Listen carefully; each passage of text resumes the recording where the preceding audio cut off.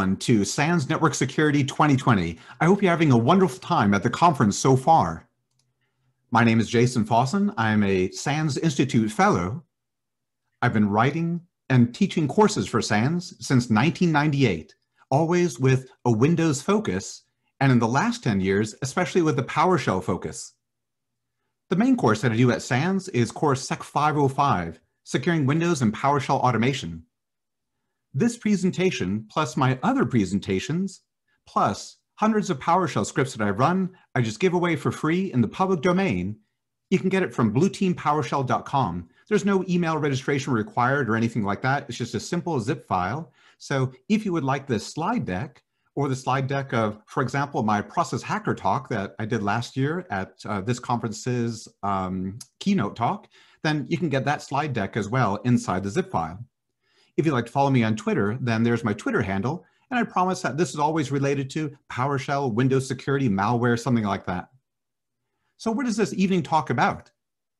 Well, in the first section, I'm going to discuss what is PowerShell. Many of you are attending courses here at the conference that include PowerShell labs, but because of time constraints, the instructors can't spend a lot of time discussing the background of PowerShell, how it works underneath the hood. Rather, you dive into the labs and then have fun. So this keynote talk gives an overview of what is PowerShell, especially if you're new to it, you've only heard of it, you've got labs that are coming up. So we're going to talk about what is PowerShell, especially under the hood. After this, we're going to discuss PowerShell security. And the last couple of years, there's been a rash of PowerShell malware. And for several years, there's been PowerShell hacking tools. So we'll talk about PowerShell security. And then in the third section, we're going to discuss the future of PowerShell. Like, for example, PowerShell on Linux. All right. So what is PowerShell anyway? Well, PowerShell is not a command shell. PowerShell is more like an execution engine. And that engine is implemented by a set of DLLs. Now, to call it an execution engine means that these DLLs can be hosted in other processes besides command shell processes. For example, you could have a graphical application or a web application, even a network service. So if we had to just give a single thing and call it PowerShell, it would likely be this DLL. But of course, there's many components that make up PowerShell. This is just one of the most important DLLs.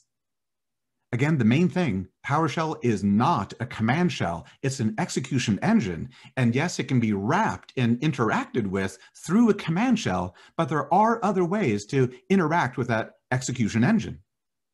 Now, very importantly, this DLL and the other DLLs that make up PowerShell, they run on top of .NET. So that means you have to have .NET installed on the machine before you can install and run PowerShell. There are two major flavors or editions of .NET. So there's the full .NET framework that came out like in 2002 versus the newer kid on the block, .NET Core, that came out in 2016. Now I know that technically it's not called .NET Core anywhere. The word core has been dropped from the description. Now it's just called .NET, but I'm still going to call it .NET Core to avoid confusion. If you just talk about .NET, well, that can be ambiguous. Are you referring to the original full .NET framework on Windows, or the newer .NET Core, or both, or something else in between? So I know that Core has been dropped from the name, but I'm still going to call it Core. Again, the full .NET framework came out many years ago, 2002. This is what's installed by default. This is what Windows PowerShell runs on top of. Now, .NET Core, that came out about 2016. And the most important thing about it is that .NET Core is cross-platform compatible. You can install that on Windows, Linux, and Mac OS. And corresponding to these two different flavors or editions of .NET, we have two different editions or flavors of PowerShell. So we have the original Windows PowerShell that came out around 2006 that runs on top of the full .NET framework for Windows. But there's also PowerShell Core. Now that came out about 2018. Again, I know that the word core has been dropped from the name of, well, PowerShell core, but if we just use the word PowerShell, it's ambiguous. Are we talking about the original Windows PowerShell, the newer PowerShell core, or both? So I'm going to stick with using the word core. Because PowerShell, whether it's Windows PowerShell or PowerShell core, is more of an execution engine, and it's a set of DLLs mainly, DLLs can't be run in the raw, so to speak. They can't be run directly. There has to be a host process for those DLLs. So the host process needs .NET plus the execution engine for PowerShell. So the hosting process, that could be a command shell, graphical application, web application, network service. This is important from a security perspective because, for example, if you're trying to restrict the execution of PowerShell on a machine, if you just focus on the common host processes, but you ignore the DLLs, well, those DLLs then, they might be loaded into other host processes on the computer. So what are the most common host processes that you'll interact with? PowerShell.exe is for Windows PowerShell. When you run that on your computer, you'll get what appears to be a traditional text-oriented command shell, very similar to the old CMD shell. Now, PowerShell_ISE. PowerShell ISE, that's also for Windows PowerShell. And when you run that on your Windows box, you'll get an integrated scripting environment, a more graphically oriented application. That means you have a menu, icons in the toolbar, you can have multiple tabs open for multiple PowerShell sessions, and multiple tabs open to edit multiple scripts at the same time. So those two first host processes, PowerShell.exe and PowerShell ISE, that's for Windows PowerShell. That's installed on Windows 7 and later by default. At the bottom, you have PWSH. That's for PowerShell core. On Linux and Mac OS, it's just PWSH, and on Windows, it's PWSH.exe. So you might look at this and say, well, so what? Why should we care about this? What's so different about PowerShell? Yes, it's an execution engine, we hear you, but so is Java. Well, the big difference between PowerShell and almost every other, I almost said command shell or execution engine, I'll just say command shell. The big difference between PowerShell and almost every other command shell in the history of the world is that when you execute commands in PowerShell, the output of the command is a stream of objects with properties and methods. Almost never are you manipulating raw text. Most other command shells, most other scripting languages are text-oriented. So you have bash on Linux. You run a command like ifconfig, it outputs text. You might pipe that into grep. Again, you are piping text and manipulating text. But in PowerShell, on the other hand, when you are executing commands, virtually always the output of the command is one or more objects with properties and methods. And almost always, these are .NET objects. Sometimes the objects are COM objects, COM for Component Object Model. These are the same types of objects that you had in VBScript and JavaScript, and PowerShell can manipulate COM objects as well. So for example, in PowerShell, if you run get process, that'll output objects representing all the processes running on the machine. If you have PowerShell on the machine in front of you right now, feel free, run get process, you can see the output. If you don't have PowerShell on the machine in front of you, that's fine. Here's a screenshot. This is for Windows PowerShell ISE. When I run get process, it outputs objects representing the processes running on the box. But when you look at it, you would swear that the output is text. After all, the pixels on your screen can be read and interpreted as text, but it's an illusion. Get process is outputting objects defined by the .NET framework. The objects represent processes. Those objects have many, many properties. Like, for example, we can see some of the properties in the output here, like handles, working set, process ID number. and process name. But there's many more properties on top of that. It's just that PowerShell does not display them by default.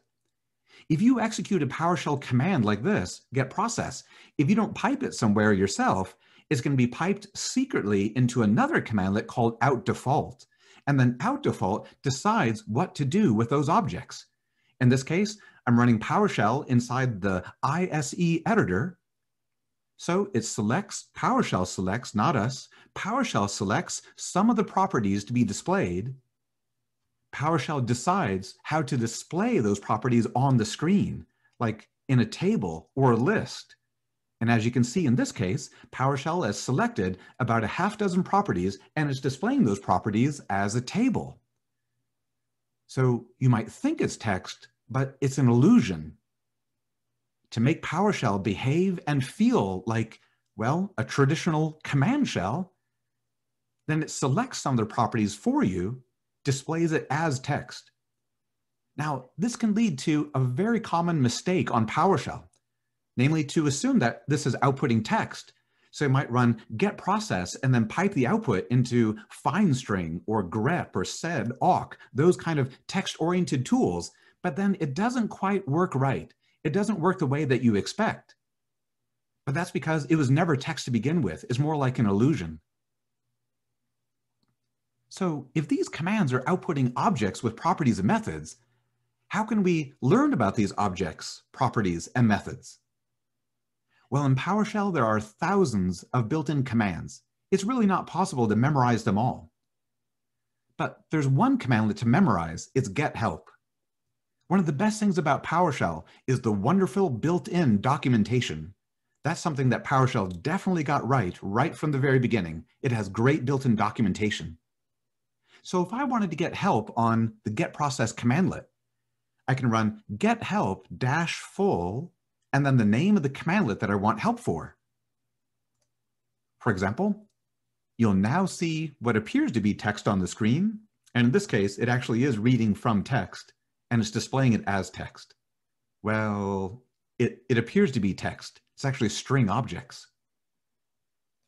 But in the get help -full output, you get a description of the command, a list of all of its parameters, and best of all, near the output at the bottom, you'll see examples of using the command. For example, for get process, there's about 9 examples, and it shows how you can pipe those objects into other commands. It discusses the output, how to interact with the properties, and so on. So if you're now getting started with PowerShell or you're thinking about it, there are thousands of built-in commands, you can't memorize them all, but the only one really you have to memorize is get help. And from there, you can get help on everything else. But remember, the output of these commands is a stream of objects with properties and methods, usually not a stream of text and not bytes. So here's another command to memorize. You can run get process or any other PowerShell commandlet and pipe it into get member. Piping into get member is something that you'll do constantly in PowerShell. Because notice, when I run get process and I pipe it into get member, we're not piping text. We're piping objects. And what get member shows, first of all, is the type name or class name for the objects being piped into it.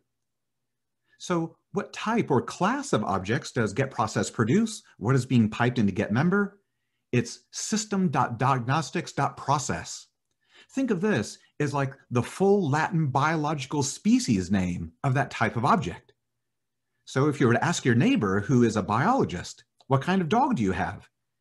Instead of your neighbor saying something like golden retriever or cocker spaniel, your neighbor might give you the full Latin biological name, kingdom, order, genus, species, and so on. Well, that's kind of like what this type name or class name is. And the handy thing about it, once you know the type name or class name, you can do an internet search on that name, and almost always the first link that you get will take you to Microsoft's website describing that class in the .NET framework. It'll describe the class, the properties and methods, and very often it shows sample code. The sample code is often in C#, but because PowerShell is kind of like simplified C#, well, the C# examples are often very useful for PowerShell too. But if you just do that exact same search where you search on the class name, but then include the word PowerShell, then the odds are great that you're going to find some blog or forum or other resource on the internet where someone using PowerShell is manipulating or interacting with that class. But notice, going back to the screenshot again, you don't have to do an internet search because after the type name, getMember will list the names of all the properties and methods of that class of object. Again, when you run getProcess, it's PowerShell that decides which of the properties to display to you and the formatting of that display, like a half dozen properties in a table. But there's many more properties available. You can't actually see these objects with your eyes. Someday in the future, you'll have a fiber optic cable that'll go directly from the computer into your brain. And then you can kind of directly grok or imagine with like internal virtual reality. And then you can directly apprehend, right, the form of the process, like in Plato's cave. But we're not quite there yet, right? So how can we better visualize and see these objects that we can't actually see with our eyes? Well, the second command I recommend you memorize is piping into getMember, because now you can do a search on the name of the class, and you can see the names of the properties and methods. But what about seeing the data inside those properties? So there's one set of analogies for understanding PowerShell, and they're mostly wrong. They're all text-oriented analogies. You might say, well, PowerShell is the Windows command shell. I assume it's text-oriented, so I'll run some commands and I'll pipe it into FineString or grep or other text-oriented tools, and almost always that leads to frustration. I've taught PowerShell to thousands of people for the PowerShell course at SANS, and this is the #1 obstacle or roadblock. It's the implicit assumption that PowerShell is like other command shells where you're executing commands that output text. And so you are searching text and slicing and dicing text and redirecting or piping text, but you're not. So I recommend kind of setting aside all those analogies that lead down blind alleys where you think in terms of like text-oriented tools and text manipulation. Now instead, hopefully you have experience as a database administrator, a DBA, or you have experience with SQL, structured query language, or at least you have experience with spreadsheets, like Excel spreadsheets. Because databases and SQL and spreadsheets, these actually provide a much better set of analogies for understanding PowerShell. For example, there's several PowerShell commandlets that are modeled on SQL. There's commandlets like select object, where object, sort object. So for example, when I run getProcess, I can pipe the objects it produces like I'm piping records from a table and a database. And instead of talking about the properties of those objects, we can talk about the fields of those records. Now, this is a much more productive set of analogies for understanding PowerShell. So how do we do something like a select query where I can get those records and fields? In the screen here, I run getProcess, I pipe it into select object dash property star. Now, by analogy, that's very similar to doing select star from getProcess. So we can kind of treat getProcess as a table, but of course it's not a table, it's a command that's outputting objects or outputting records, and then we're piping those records. So here's what it looks like on your screen. In this case, I'm not going to get all processes. Instead, I create one object that represents the LSAS process, and I pipe that one object into select property star. Now, select property star tells PowerShell, I want to see all of the properties on the left-hand side. Those are the names of the properties, and I want to see all the data inside those properties on the right-hand side. So you can see on the left-hand side, you have properties, or how about let's call them fields. You have fields like name, process ID number, working set size, VM for virtual memory. And on the right-hand side is the data inside of those fields. But again, in PowerShell, we call them properties. So if you have some experience manipulating databases or SQL or just even Excel spreadsheets. That's a better set of analogies for understanding what's really going on under the hood with PowerShell. And you can avoid frustration then by kind of giving up those old 20th century text-oriented habits and instead thinking more like a DBA, where your objects are like records in a table and the properties of those records are like fields.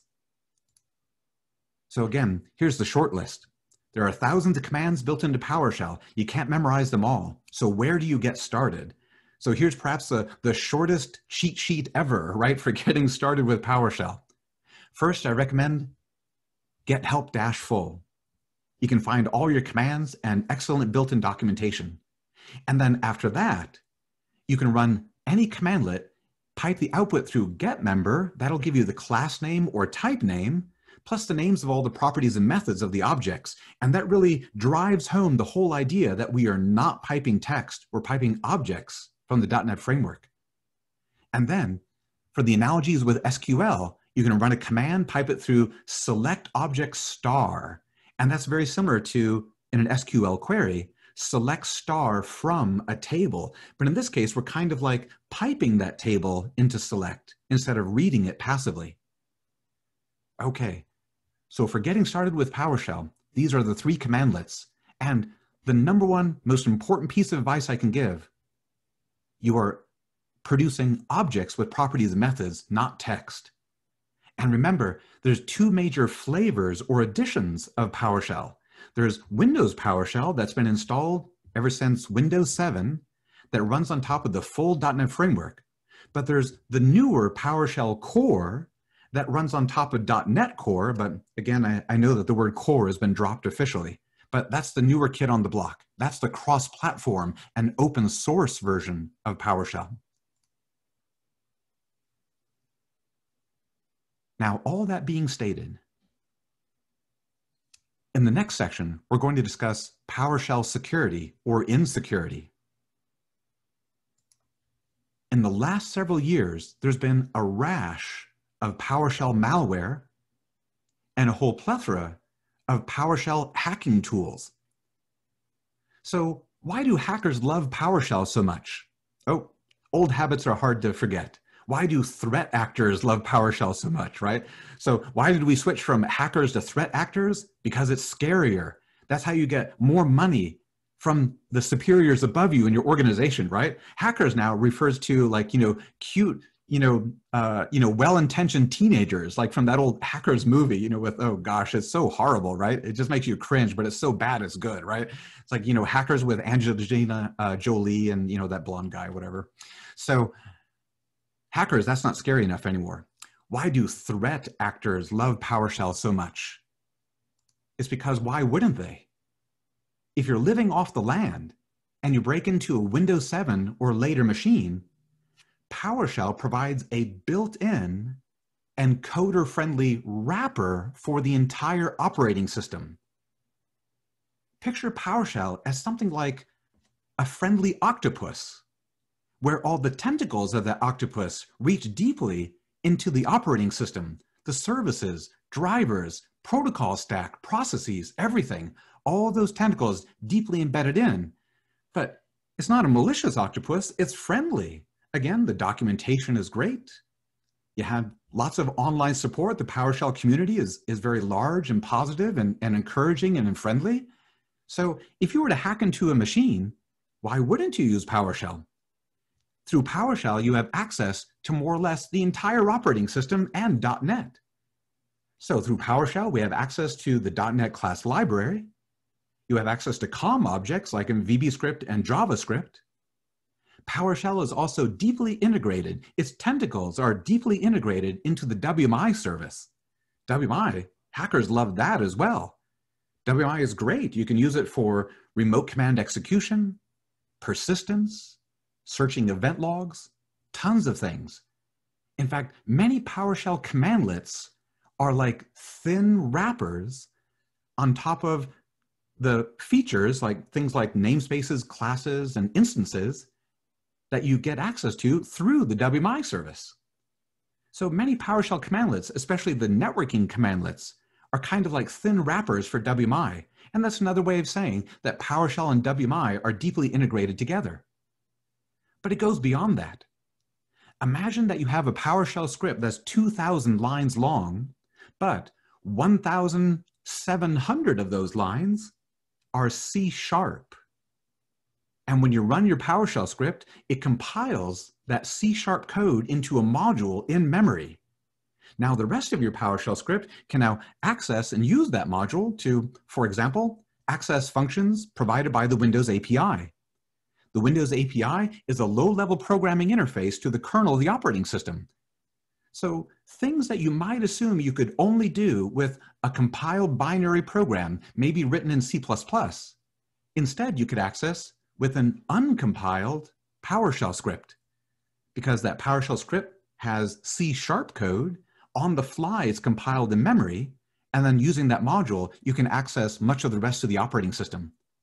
And of course, on the hard drive, you still have traditional binary tools. So we have ipconfig, ifconfig, and all the other hundreds of binary tools that PowerShell can run. PowerShell can also access other machines over the network. Again, this is another reason that threat actors love PowerShell. There's PowerShell commandlets for remoting. Using the Web Services for Management protocol, you can PowerShell remote into other machines to upload and download files, remotely execute commands, remotely execute whole scripts. For example, if you have Server 2012 or later machines, those machines by default are listening on port 5985, waiting for inbound PowerShell remoting connections. And if you can authenticate as someone who's a member of the administrators group, well then, now you can start uploading and downloading files, remotely executing scripts, and in other words, move laterally from machine to machine inside the LAN. You have to have the necessary credentials first, but once you have the credentials of an account that's in the administrators group on all your machines, well then one of the ways that you can move laterally is just to use built-in PowerShell remoting.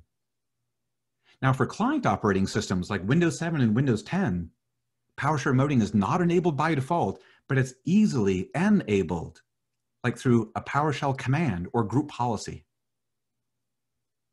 There's several PowerShell commandlets that can use RPC connections, or can go through the WMI service to establish an RPC connection to other machines. And of course, you can use SMB, like for uploading and downloading files and using RPC on top of SMB. There's also a PowerShell equivalent of curl or wget. It's called invoke web request. Now you can access web services, or if you're running malware, your malware can phone home and might establish an outbound HTTPS connection, download a command file, and then it'll start executing the commands from that file. With PowerShell Core, by the way, PowerShell Core was designed for integration with SSH. So you can set up open SSH servers, connect with tools like PuTTY, or the SSH client from Linux, but you could also use PowerShell Core and commands like invoke command. And in this case, when you execute commands over SSH on other machines, you get back objects, not just raw text. And speaking of raw, you can also use PowerShell to listen on TCP and UDP ports just like a service, or you can access the TCP and UDP ports on other machines. For example, you could implement something like, how about Metasploit? Could Metasploit be rewritten top to bottom in PowerShell? Yes. So again, why wouldn't hackers use PowerShell after taking over the machine, especially if you need to live off the land? So in the last few years, there's been lots of talk about PowerShell attacks. Think of, the attack matrix from MITRE. But let's think about that a little bit more. As you examine the attack matrix, as you read about these so-called PowerShell attacks, what you find is that PowerShell is almost never used for the initial compromise of the target box or the target LAN. Instead, almost always, PowerShell is used for post-exploitation. So your adversaries, they might send you hundreds of thousands of phishing emails to the employees in your organization. Some of the employees click on the links or the attachments. Now, because of flaw in the browser or the PDF viewer or some other component of the operating system, the malware seizes control of the box, connects back out to the internet, perhaps with the browser or its libraries itself, and then downloads a PowerShell script.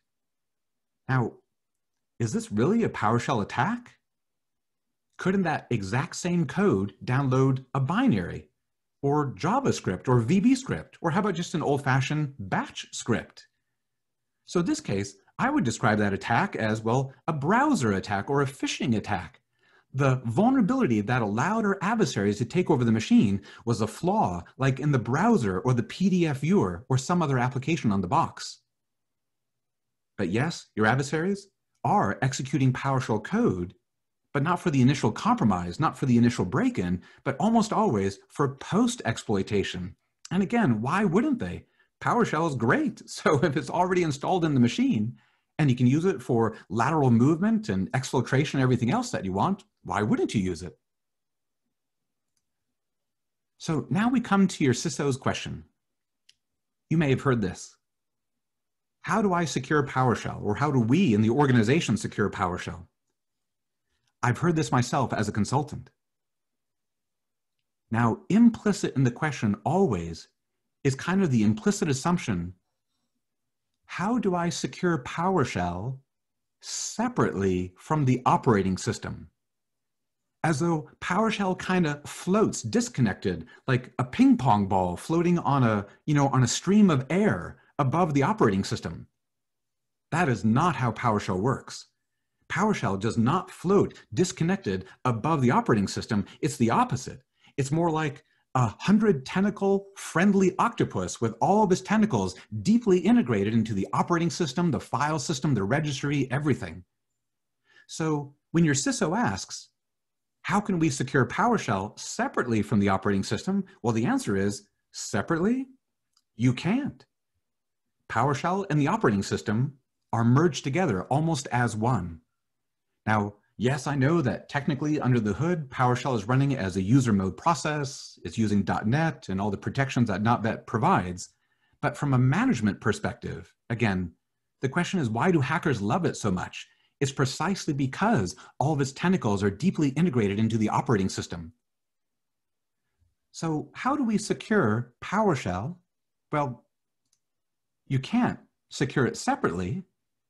Instead, focus on host and network hardening. We want to prevent that initial compromise through the browser or the email application. And we want to thwart lateral movement as much as possible. Because again, let's just imagine that PowerShell tomorrow just suddenly disappeared. Well, there's still VB script and JavaScript and bash scripts and binary tools. So if your adversaries are compromising your machine, like through phishing attacks or watering hole attacks, it's not like they're going to give up, right? Because PowerShell goes away. They're still going to be running attack tools. It's just that they won't be PowerShell tools. They'll be written in some other language. After this, upgrade to the latest operating system you can and quickly apply patches. We want to remove as many exploitable vulnerabilities as possible, whether it's in PowerShell, the operating system, or anything else. And of course, we want to get users out of the administrators groups on their machines. For example, let's imagine that PowerShell were perfect. It had zero flaws, no vulnerabilities whatsoever. But the user is a member of the administrators group. And the user is tricked, like through social engineering, into clicking on a hyperlink or an email attachment. Now the malware executes PowerShell scripts as the user, but the user is a member of the administrators group. Well, the machine is totally compromised. Again, there could be zero flaws in the design of PowerShell, zero vulnerabilities. And let's take it a step further. You could have zero vulnerabilities whatsoever in the Windows operating system, but if that PowerShell script is running with administrative privileges, the machine is still compromised. Now, if that one box is compromised, what about the other machines? So again, we want to use multi-factor authentication whenever possible, because now that the machine has been compromised and your adversaries are trying to move laterally, hopefully they're trying to attack a service that requires multi-factor authentication, and the malware does not have access to your multi-factor authentication token, like maybe a smart card, a YubiKey, or something else. For the lateral movement, we also need host-based firewalls for defense in depth. We should assume that our adversaries are already inside of our networks and they're leapfrogging from machine to machine inside the LAN. Firewalls are not just for the perimeter, not just for laptops. Every machine inside the LAN should have a firewalling capability. It doesn't mean that you're dropping all packets by default, but you need at least a firewalling capability.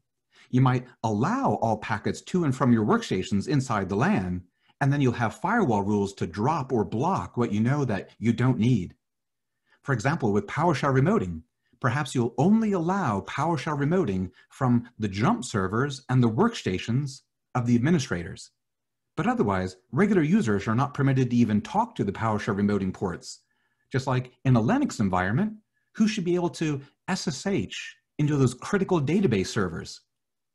Do you really want to expose port 22 to the entire internal network or the entire internet? Well, if we wouldn't do that for SSH, we wouldn't do that for the PowerShell remoting port either. And what about zero trust? The cloud vendors talk about zero trust always in terms of, well, accessing cloud services. Now, zero trust, we would have just called common sense years ago, but now it's become a marketing term for the cloud vendors. Inside your LAN, you could do zero trust with IPsec. Now, this is not IPsec for a VPN. This is just using the native IPsec driver built into the protocol stack. And now you could do role-based access control. You could require authentication to access some of the listening ports and services on your workstations and servers, limit access to those ports based on their group memberships in Active Directory. So we can now do role-based access control at the port level. So for defense in depth then, we want host-based firewalls and IPsec. And you know, that's really true whether your adversaries are using PowerShell, VBScript, binary tools. That's true in any case. So again, when the CISO asks, how can I secure PowerShell? The implication is secure PowerShell separately from the operating system, separately from our users and their security training, and the fact that they're in the administrators group. So how can you secure PowerShell separately from these things? You can't. PowerShell is deeply integrated into the OS. Now, what about something that's more unique or internal to PowerShell? AMSI stands for Anti-Malware Scan Interface. With AMSI, as PowerShell code runs in memory, your antivirus scanner or endpoint security product can examine the PowerShell code right before it executes.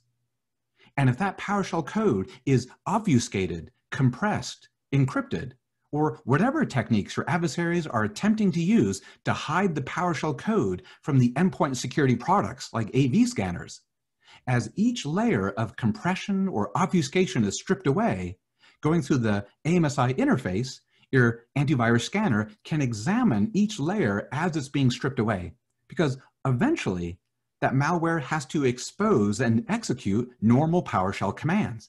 And hopefully that's when your AV scanner will detect it and block it. So whoever your favorite antivirus vendor is, ask the vendor, do you support AMSI? If the vendor doesn't support it, dump them and get somebody better. And then the next question is, this product, this AV product, it supports AMSI. Is it enabled by default? How do I turn it on my machines? Now, we all know that antivirus is not perfect, not by a long shot, but we're trying to raise the bar centimeter by centimeter that our adversaries have to jump over to compromise the machine or to move laterally inside the LAN. That's what we're aiming for here by using endpoint security products like AV scanners that support AMSI. You can also use application control technologies. Think of like Carbon Black or AppLocker. Application control technologies that can restrict the scripts that are being executed, the PowerShell DLLs, and the PowerShell host binaries. Again, a common mistake is to use an application control product to control PowerShell.exe, PowerShell ISE, PWSH, Visual Studio Code, let's say. That's a mistake because remember, PowerShell is an execution engine. It's a set of DLLs. You're better off actually focusing on restricting the DLLs and then secondarily also restrict the common host processes like PowerShell.exe. Now, very similar to this concept of application control is the language mode of PowerShell. So internal to PowerShell itself now, PowerShell implements internally policies about what bells and whistles of PowerShell can be used. So the default language mode is full language mode. In full language mode, all the bells and whistles of PowerShell are available to you and also available to your adversaries. Now, the opposite of that is so-called no language mode. Like if you're using a just enough admin sandbox, the GIA endpoint. With a GIA endpoint, all commands are blocked by default, and you can put the language mode into no language mode. Now, in no language mode, almost all the bells and whistles of PowerShell are turned off. For example, you can't even use flow control keywords like while, switch, and for each. What's in the middle, though?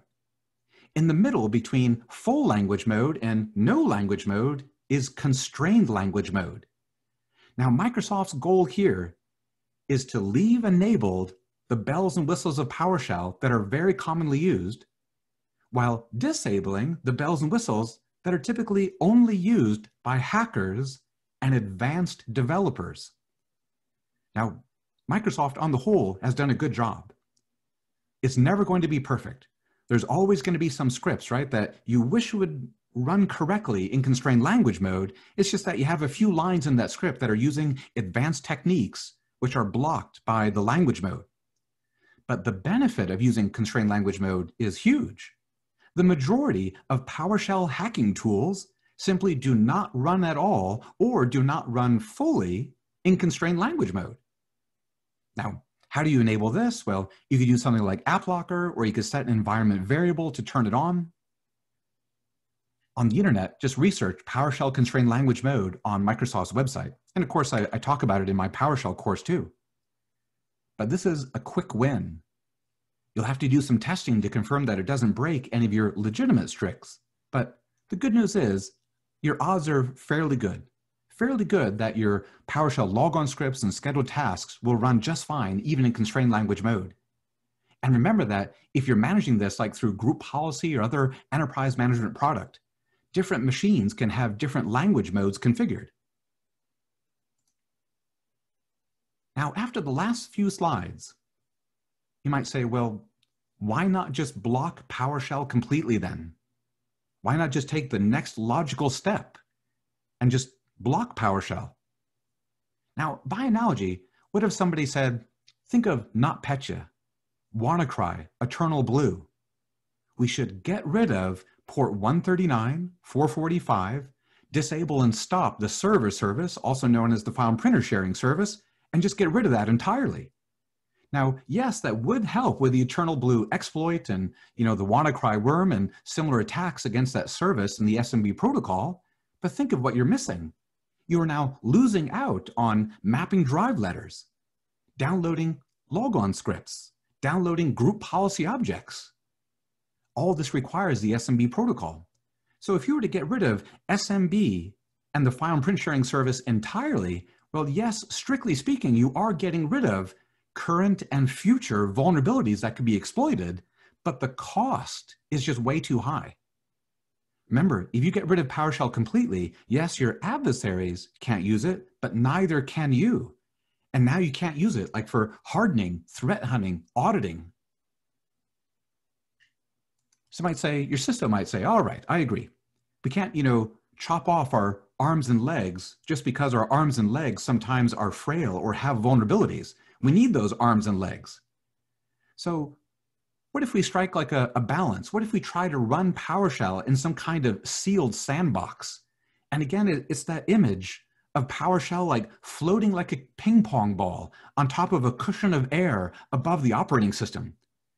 Besides, you can hear your CISO say, isn't the future things like Docker containers, Microsoft Sandbox, wrapping potentially malicious code inside of special protected enclaves and memory? Isn't that the industry trend? But remember, what's the purpose of PowerShell? What if you could run PowerShell in some kind of sealed sandbox in memory where it couldn't touch the file system or the registry or the network or services or applications or anything? I mean, what would it be good for? I guess you could have like a PowerShell version of Tetris, or maybe some text-oriented adventure game like from the 1980s.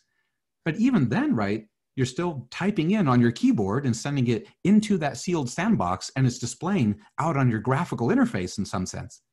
So the problem is, if you could run PowerShell in some kind of sealed sandbox, like that floating ping pong ball floating above the operating system, suddenly now PowerShell is useless.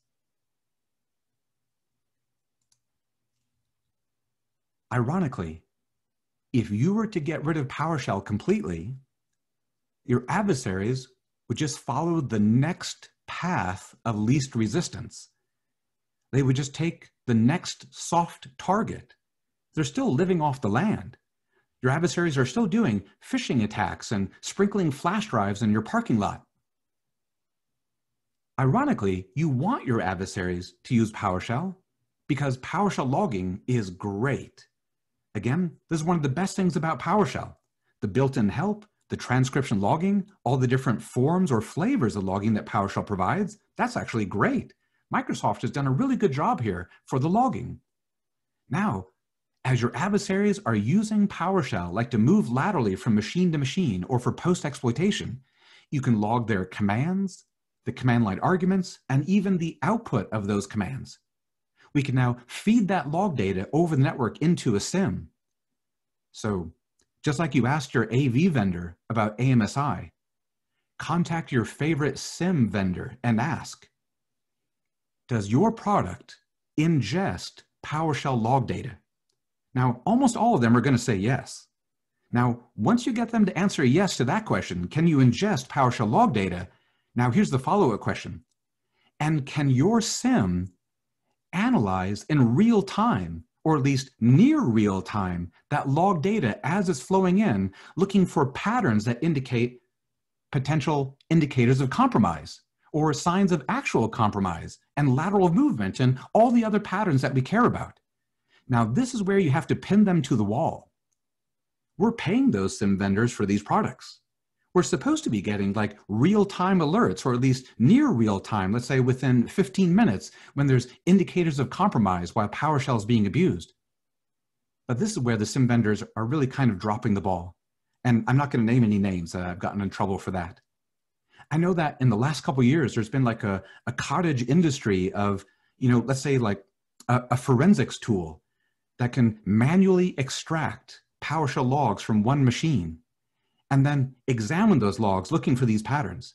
And don't get me wrong, those tools are great, like for incident response and forensics. But does that scale? It doesn't. What we need is for the SIM vendors to do that same type of pattern analysis, either with regular expressions or artificial neural nets or whatever that vendor wants to implement. But that SIM vendor is the one that should be analyzing that log data streaming in from hundreds or perhaps even thousands of machines looking for those indicators of compromise. So ask your antivirus vendor, do you support AMSI? And then ask your SIM vendor, can you ingest and analyze PowerShell logs looking for potential indicators of compromise? So doing incident response and forensics, that's extremely useful, but that's after the fact. What we need is ideally real-time analysis, and that's where the SIM vendor should be stepping up to the plate. All right. So that's an overview then of what to do about PowerShell security, but really talking about PowerShell security separate from the users, their administrative group memberships, and the underlying operating system talking about these things as though they're separate is a mistake. Now, so far, I've talked about lots of good things about PowerShell. Let's talk about the future now. It's not that there's bad things about the future, it's just that there's big question marks. So Windows PowerShell came out about 2006. It's been around for a long time. PowerShell Core had general availability in 2018. This is the new kid on the block. But why PowerShell Core? Well, it's the new Microsoft. Microsoft doesn't really sell shrink-wrapped licenses anymore. Instead, Microsoft is a cloud provider, and all of their activities is designed to get you into the cloud, keep you in the cloud, and to milk you month after month after month forever for all the services and data that Microsoft provides in the cloud. So all roads now lead to Azure, Microsoft 365, SharePoint Online, and Exchange Online, and Intune, and all those other cloud services like Azure Active Directory. All roads lead now to Microsoft's cloud. That's the entire business model. Microsoft doesn't talk about it much, but over half of the virtual machines or containers in Azure don't run Windows Server. They run Linux. In fact, I wouldn't be surprised at all if today it's over 75%. And frankly, I would only be shocked for like a second or two if it were something like 80 or 90% of the virtual machines in Azure were running Linux. I wouldn't be surprised really that much. Microsoft also missed out on the whole mobile device pot of gold. Windows Phone was crushed by Android and iPhone. Well, the next gigantic pot of gold that all the big cloud providers are going after is the Internet of Things pot. So very soon, we will have many hundreds of billions and eventually trillions of devices that all have wireless connectivity up to the cloud. Eventually, your cat will have a chip either embedded inside or in its collar, and you'll be able to get the GPS coordinates and the temperature, right, and the heartbeat of your cat, right, through the cloud. So this is the next gigantic pot of gold that Microsoft wants to go after and not miss out, like they missed out on mobile. But most IoT devices today run Linux. And the ones that don't run Linux, most of them run a specialized, like real-time operating system. And in any case, they don't run Windows. Here's something else. A large percentage of developers prefer Mac OS over Windows for doing their development work. Microsoft needs a version of PowerShell then that can run on Mac OS, Linux, and Windows. It needs to be cross-platform compatible. Because if PowerShell is Windows only, then these other ships are sailing away. IaaS, right? Infrastructure as a service, virtual machines, IoT devices, and the developer's own personal computers. What is Microsoft's biggest competitor here? Very often, PowerShell is compared to something like Bash on Linux, or maybe Z Shell or Fish. And that's fine. There's characteristics that are in common between PowerShell and those other command shells. But again, PowerShell is not truly a command shell. It's more of an execution engine with its own scripting language. The 10,000 kilogram gorilla in the room is Python. Python is the main competitor for PowerShell. So if you've never seen the RedMonk scores, horizontally across the x-axis at the bottom, we have popularity rank on GitHub. This is basically just a crude count of projects and the language that's used for that project. And on the vertical or y-axis on the left-hand side, we have popularity rank on Stack Overflow, again by the tags for the scripting or programming languages that are used. So in the upper right-hand corner, you find in general, just roughly speaking, don't put too much weighting on the exact ordering here, but in the upper right-hand corner in general, you tend to find the most popular, vibrant, or up-and-coming languages. So there's PowerShell way up there in the upper right-hand corner. Again, I've been teaching the PowerShell course for SANS for over 10 years now, and every year PowerShell gets more and more popular, and it's just been creeping up this diagram. But notice what's at the far right, upper right-hand side. It's Python. For years, I've been worried about this because, again, mainly I do PowerShell training and consulting. So I've been doing Amazon advanced book searches at least since 2015. So if I do a search for printed books, printed after November of 2006, because that's when PowerShell first came out, and you have to keep the subject category computers and technology. Otherwise, you'll get things like Monty Python and Python snakes, that sort of thing. And I've just been doing a kind of a rough count of how many books Amazon has available on these products. So back in 2015, there were 484 Python books and 119 PowerShell books. But now I did that same search again just a few days ago. There's over 2,000 books on Python. And why is it only 2,000? Well, that's the limit of what the search will show. Doing some other searches, I think it's more like in the ballpark of like 5,000 or 7,000. And how about for PowerShell? It's only 471. So where's PowerShell for kids? PowerShell for machine learning? PowerShell for big data analytics? So as a competitor then, is Python coder friendly? Yes. Cross-platform? Yes. Object-oriented? Yes, mostly. How about built-in? So May of last year, here's an article on Microsoft's website. It kind of tongue-in-cheek said, who put Python in the Windows 10 May update? Well, Python is actually not installed, but what is installed is a so-called app execution alias. You can actually see this if you go to the All Settings app and then do a search for app execution alias or just alias. And you can see that there's python.exe and python3.exe. So that on Windows with the appropriate update applied, if you were to go to a command shell and then run Python, a graphical app pops up prompting you to install Python from the Windows store, the Microsoft store. They made it as easy as possible. Microsoft and the Python team, they worked together to make it as easy as possible to install Python. Now, that's pretty darn close to getting Python installed by default. I mean, I wouldn't be shocked if next year, if Windows 10 Enterprise had Python installed by default. I don't think it's going to happen, but I wouldn't be totally shocked. And by the way, when hackers take over those machines, they will happily use Python, right? So are we now going to start talking about Python attacks? Well, not really. It's going to be Python post-exploitation if that were to happen. Microsoft also wants to appeal to developers with Windows Subsystem for Linux. So developers might use Mac OS or Linux because they're developing code that runs on Linux servers. But with the Windows Subsystem for Linux, you get a real Linux kernel running on top of Windows. It runs in something like, think of it as like a deeply, tightly integrated virtual machine or Docker container. I know it's not exactly that, it's just an analogy.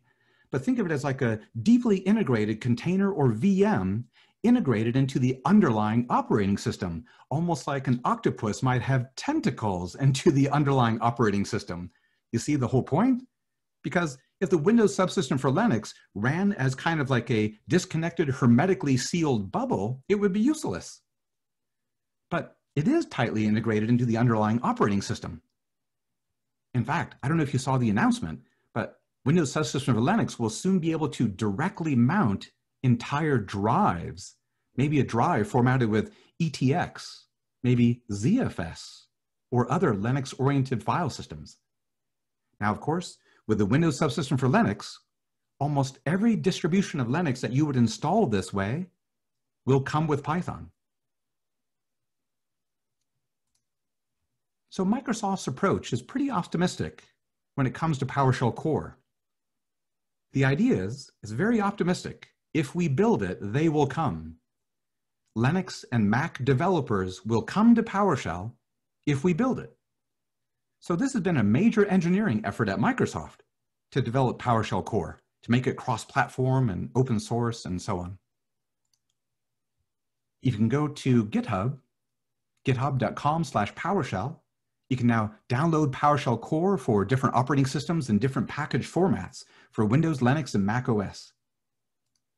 On Ubuntu, for example, you can also install it as a snap package. It's very easy. Snap install PowerShell -- classic. So Microsoft has done a good job at making PowerShell core easy to install in Linux. But remember the tentacles analogy again. How, for example, the Windows PowerShell commandlets for managing networking, most of those are like thin wrappers for the WMI service. But the WMI service does not exist on Linux. In Windows PowerShell, there's over 200 commandlets related to networking, many of them for Hyper-V and software-defined networking. Now, what about those networking-related commandlets for PowerShell core running on Linux? Well, on the right-hand side, this is a screenshot from Twitter. Steve Lee is the main program manager at Microsoft for PowerShell. Somebody asked him, what about the networking commandlets for Linux? And the answer is there's currently no plan to port those to non-Windows operating systems. So that means you're using tools like ifconfig and IP, netstat, LSOF, and MCLI, and all the other traditional tools, right, for managing networking on Linux. Well, all right, that's fine. I mean, no command shell can have all batteries included for all platforms whatsoever, so maybe it's all right. But what about other ways of using PowerShell on Linux? For example, I really think Microsoft should have invested like $10,000 to hire a developer or two to create a PowerShell module for Samba, because that's kind of like a natural migration pathway. You could have a Windows administrator on a Windows file server who's now in charge of a Samba file server running on Linux. So shared folders and permissions and user accounts, the whole bit. It's kind of like a natural migration pathway. So that could be a good story for Microsoft to tell. You say, here's a great module, Microsoft supports it. You can now use PowerShell commandlets designed for Samba, but it doesn't exist. Yes, there's some Samba scripts out there for PowerShell, but these are not officially supported and financially supported by Microsoft to make it a really robust package, right, to act as a magnet to draw people to PowerShell on Linux. And of all the things on Linux that I think that is ideally suited for PowerShell, it's systemd. Systemd is what makes Linux more like Windows. Don't send me hate mail, right? Don't shoot the messenger. But what makes Linux more like Windows really is systemd. So think of all the unit files and all the commands that you have for systemd. Well, that would so easily map onto PowerShell commandlets. So you can have objects that represent the units and so on. And something else that's kind of near and dear to my heart is ZFS. The ZFS tools like zpool and ZFS, these are very well-written, well-behaved tools, so that when you run these tools, you can have PowerShell intercept the output and then convert that text into objects where all your ZF data, like your ZDevs and your pools and whatnot, all that can be represented as, all that data can be represented as properties of PowerShell objects. In fact, I even started working on some of those scripts myself. But I'm just one person. This needs Microsoft backing.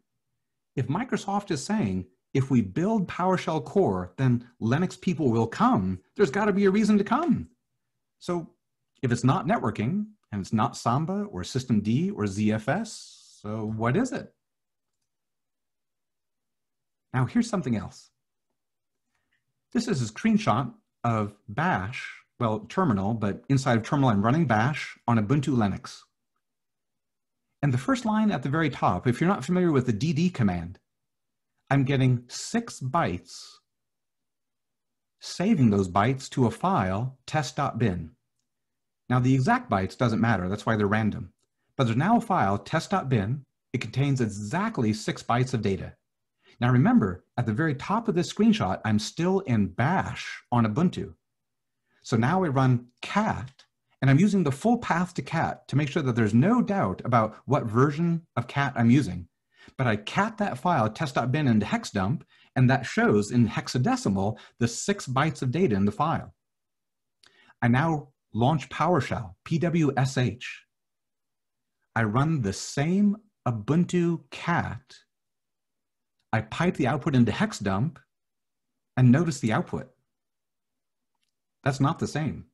That's not 6 bytes. It's not even the same 6 bytes like repeated multiple times. And even if it were repeated multiple times, or even if it were Unicode, or no matter what the explanation is, it's not the original 6 bytes. And notice that down below at the bottom, if I run hexdump from within PowerShell and I directly pass in that file, well, then it correctly displays the 6 bytes. The culprit here is the pipe symbol. The pipe symbol in PowerShell is designed around the piping of objects, not piping text streams or byte streams. Now, for my consulting clients, for my students in my course, I have to talk about this. I mean, I would be professionally and morally remiss if I did not show this to Linux developers or Linux administrators and then say, watch out, this is a known issue. And by known issue, it's been at least a couple of years that this is known. So this is not like some kind of surprise to Microsoft. Microsoft knows about it, they're working about it, they care about it. Again, sometimes people say things like, oh, well, those Microsoft developers, you know, they're not very sharp or hardworking, they're bad programmers. That's not true. The PowerShell team, they care, they're sharp, they're hardworking, they know about the issue. But of course, they have to deal with budget constraints and all the internal politics at Microsoft. So down at the bottom right, you see some GitHub links. You can read about the issue. In the middle, this came directly from GitHub. Somebody writes, I don't know what the right solution is, but as of PowerShell Core 7, PowerShell and external or native executables are like separate worlds. So when you're executing PowerShell commands within PowerShell, you're producing objects and piping objects. But on Linux, when you run an external command, let's say like ifconfig or lsof, that's like a separate universe, a separate process. And if you do things like pipe the output of that external process into a PowerShell commandlet or into other tools, that pipe symbol in PowerShell, it might change the data on the fly in unexpected ways. In fact, even sometimes text is modified in unexpected ways. The problem is the new lines. So is it carriage return line feed? Is it just carriage return? Is it just line feed? Sometimes there's just extra new lines. So yes, if the extra new lines doesn't break anything, then that's fine. You can work your way around it. But sometimes it does break things. And what about sending or receiving raw byte streams? Like for example, if you know about ZFS, how you can do ZFS send and receive over an SSH connection. Now, what if you're running a PowerShell script with these ZFS and SSH tools, and because of the piping going on, what if it's corrupting the data on the fly? Again, this would be a nightmare. So in the bottom left, this was a tweet from just a few days ago as I was making these slides. And here's someone complaining about these issues, talking about it, asking Microsoft about it. He says, this is a real bummer, right? Talk about an understatement. This is a bummer. In fact, this is the sort of issue I'm reluctant to even be open about raising with my Unix admins on my team, because I'm worried they'll seize on it as an opportunity to dunk on PowerShell as a whole. And I agree. That is a huge risk. Because, again, when I go back to that prior slide, showing even something simple as catting a binary file into hexdump, and it's not outputting what you expect. I mean, this is, it's unacceptable. So what about textual configuration files? So if we're not going through like systemd, then a lot of Linux and Unix administration is reading textual configuration files out of the etc folder, modifying those config files, and then writing them back again. PowerShell has select string and other tools and classes in the .NET framework for text manipulation. But the thing is, they're not as good as sed, grep, and awk. They're not as fast as like sed, grep, and awk. They're not as reliable. So if you're using a PowerShell script, but really you're just using it to run like, sed and grep and other tools for doing text manipulation to manage these Etsy configuration files, I mean, then again, where's that special PowerShell magic that will draw in Linux administrators to actually use PowerShell instead of Bash, let's say? Now, a few years ago, Microsoft was busily working on something called desired state configuration. This potentially could be a reason why you would go to PowerShell core on Linux. You want to use DSC. So DSC competed with things like Puppet, Chef, Ansible, and Salt. Now the problem, though, is that DSC kind of imploded under the weight of its own complexity and the lack of financial and other backing from Microsoft. So in my PowerShell course at SANS, I had a big module and multiple labs on DSC. In fact, I was going to use DSC through all the days of the week. But then about a year and a half ago, Microsoft started making some announcements. They said, we're making some plan changes and some things are being delayed and we're not quite sure what to do about X, Y, and Z. And things kind of stalled out. And today, where's DSC? Does Microsoft talk about it much anymore? Not really. That's even a separate team from the PowerShell team. DSC now has become kind of like a marketing bullet point for Azure. And ironically, who's using DSC more out there in the world, I think, are the competing technologies like Puppet, for example. In fact, Puppet just made an announcement, I think literally 12 or 24 hours ago, about new, deeper integration with Puppet and DSC resources. And great, I hope it's successful. But what about on Linux again? So in Linux, with PowerShell core, you have invoke DSC resource, but that one little commandlet is experimental. Even after all this time, still experimental. So if you have a choice between something like Puppet, Chef, Ansible, and Salt, these are mature products, very popular, and something experimental, and it's just one little tool.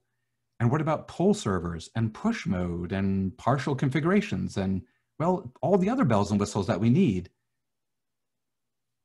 In my opinion, DSC is probably dead. So it's still kicking around out there. But if you've been following Microsoft for years, you've seen this story before. Think of Silverlight, ISA-server, which then became Threat Management Gateway, or Network Access Protection, or Groove, or Zune, right? It's not as though Microsoft suddenly decides, well, we don't think this product has a future, put out a press release, right? Zune is dead. They just don't do that, really. Well, they did that for Windows Phone. So DSC is kind of struggling along, and I feel really bad because the people, the volunteers out there who put so much time and effort into DSC, what's going to happen to all that code, all those resource modules? So for example, the main website for this today is dsccommunity.org.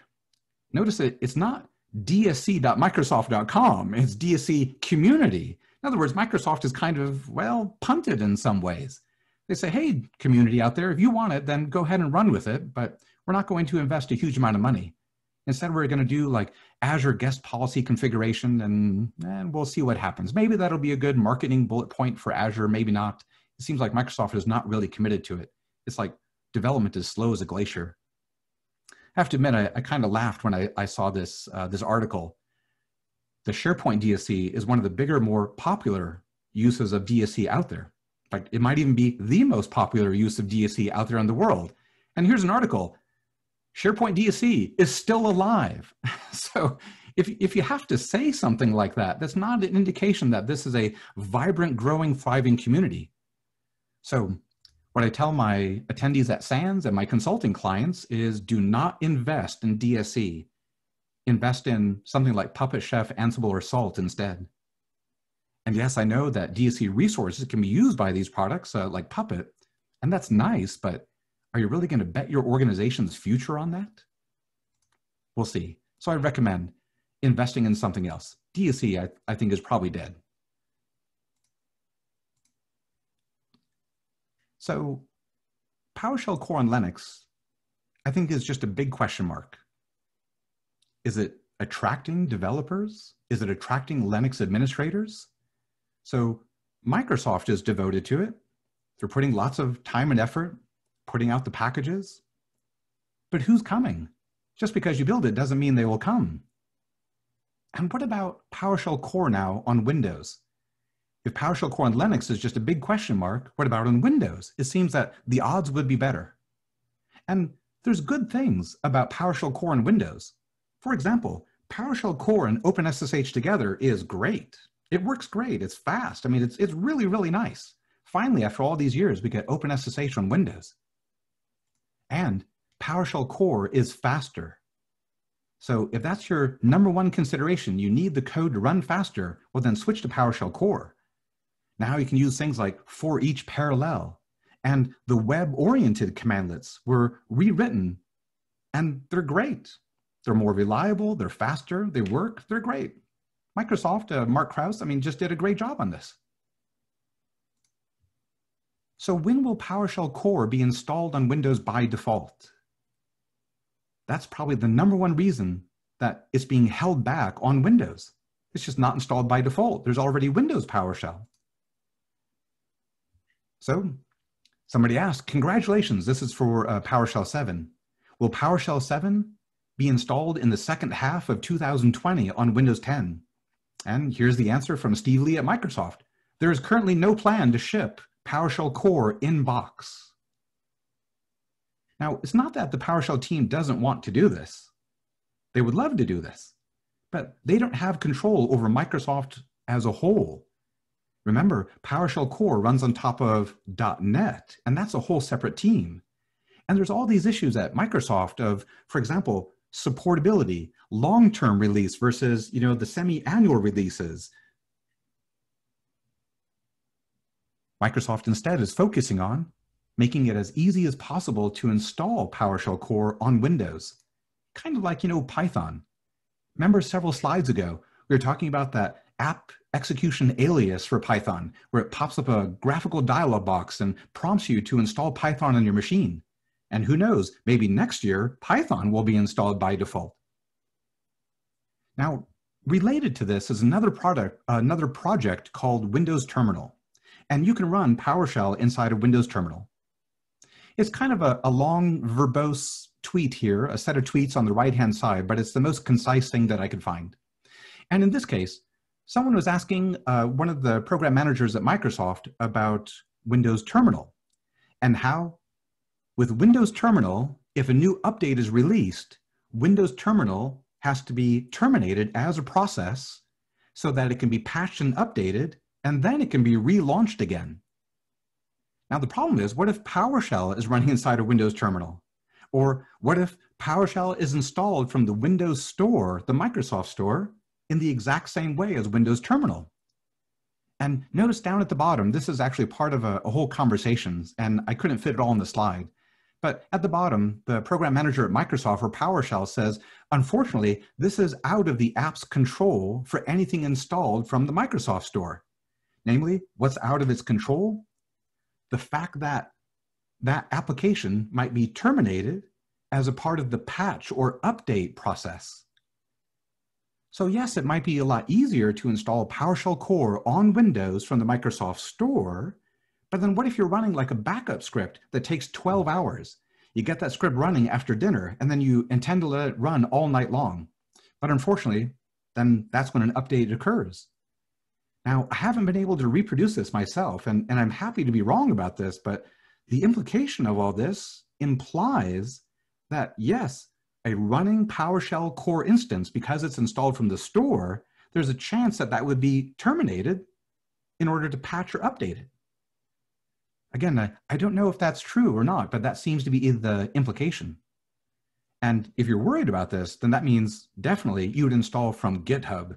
And in fact, notice that's the recommendation for installing Windows Terminal. If you're worried about Windows Terminal being terminated by Microsoft while it's being updated, well, the recommendation from Kayla Cinnamon is to install Terminal from GitHub, not from the Windows Store.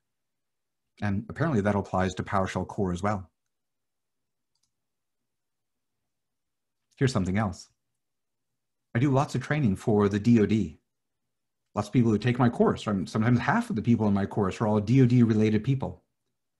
And for you DoD people out there, you often know that you're working in air gaps. You don't have internet access, you'll never have internet access from that air gap or SCIF. So with PowerShell core on Windows, not Linux, but only on Windows, when you launch PowerShell core inside the air gap, depending on how DNS is configured, you might have to wait 9 seconds. And literally, I have timed this multiple times. You have to wait 9 seconds for PowerShell to launch and become available. Now, the reason for it is long and convoluted. But the short of it is, you're waiting for a DNS query to time out. And if your internal DNS servers, if you disable recursion, well, then you immediately send a query and immediately get a response back, right? That for a failed query, and then PowerShell launches like normal. So the delay here is not really humanly noticeable. It's only like 100 milliseconds or something. But if you don't have recursion disabled, in other words, if recursion, DNS recursion is enabled inside your air gap, well then you'll have to wait 9 seconds for PowerShell core on Windows to launch. So here's a little posting from GitHub. Here's some cranky person working through all this, trying to figure it out. And again, Microsoft's developers, they're aware of this, they care about it, they want it to be fixed too. And I tried to summarize it as quickly, as concisely as I could.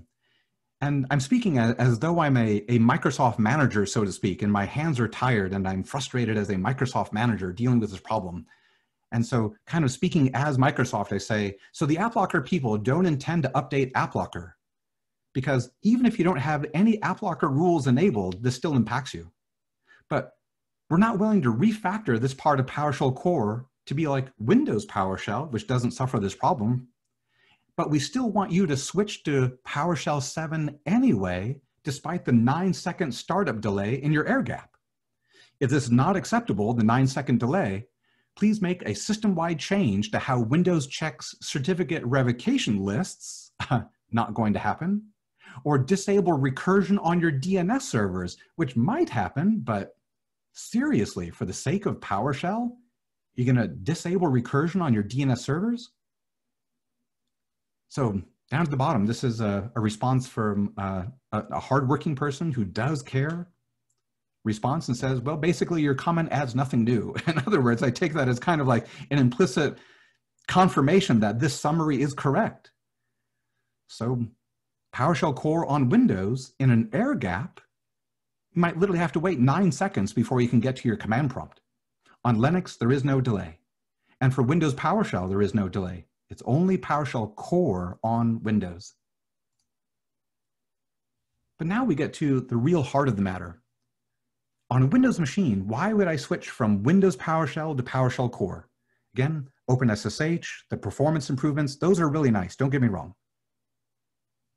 But in PowerShell core on Windows, if you run a command that does not exist in PowerShell core, under the hood, Windows PowerShell is secretly launched in the background. PowerShell core talks to the secret background Windows PowerShell, executes the command, the output is relayed back up to PowerShell core and then displayed on your screen. You can read all about it. If you run that command shown at the bottom of the slide, then that's like a little essay that's built into PowerShell, and it describes how the Windows PowerShell compatibility module works. But the way it works is like the Wizard of Oz. So pay no attention to that Windows PowerShell remoting session behind the curtain. We want you to use PowerShell core anyway, even though oftentimes when you're executing commands, those commands don't natively exist. They're not natively implemented by PowerShell core. Instead, you are secretly running Windows PowerShell in the background. Well, if that's the case, why would I not just cut out the middleman and just launch Windows PowerShell? So here's another recent tweet. Ashley McGlone is a well-known PowerSheller, and he posted a poll. Are you deploying PowerShell core in the enterprise? Why or why not? And notice that the answers came back 52% no. Now, I know that statistically, 276 votes, that's not statistically significant, but there's no other poll that I could find. And remember, who would see this tweet? It's someone who's either following the PowerShell hashtag or they follow Ashley because he's a well-known PowerSheller. So with 256 votes for people who are following the PowerShell hashtag or following Ashley, but 52% of them say, no, we are not deploying it. I wouldn't be surprised at all if we were to do a random sampling of all like small, medium, and large organizations all around the world. If we could somehow do a random sampling of like 10,000 organizations around the world, how many of them are deploying PowerShell core on Windows or Linux? Is it what, 2%? 1%? I mean, what if I'm off by an order of magnitude? What if it's something like 10%? Again, why would I do it? So now we come back to this diagram again from RedMonk. When it shows that PowerShell is very popular, really that's Windows PowerShell. RedMonk doesn't distinguish, as far as I know, between PowerShell core and Windows PowerShell, but I think the popularity of PowerShell is for Windows PowerShell. So the future of Windows PowerShell on Windows is bright and getting better. Again, I've been doing the PowerShell course at SANS for just over 10 years. Every single year, PowerShell is getting more and more popular. It's being more widely used all around the world. So the future of Windows PowerShell is assured. It's very popular. But PowerShell core on Windows, I think it's just a big question mark. It's not that it's bad. It's just that it's not installed by default. And then it has these, well, issues. I think when someday in the future PowerShell core is installed by default, well, then things will change and then we can reassess the future. But in the meantime, most people using PowerShell, they're just using Windows PowerShell. The future of PowerShell core is just a big question mark. All right. Thank you very much for attending this talk. I hope you're having a wonderful time at the conference. If you're interested in taking my PowerShell course at Sec 505, and for the gorilla in the room, right? PowerShell's #1 competitor, that's Python. And SANS also has a great Python course, Sec 573. If you'd like to contact me, then here's my Twitter handle, my email address at SANS. And again, if you want this slide deck and the slide decks for my other talks, plus all my scripts, that are all in the public domain. And you can get them from blueteampowershell.com. Again, thank you very much for attending this talk. Thank you, and have a wonderful conference.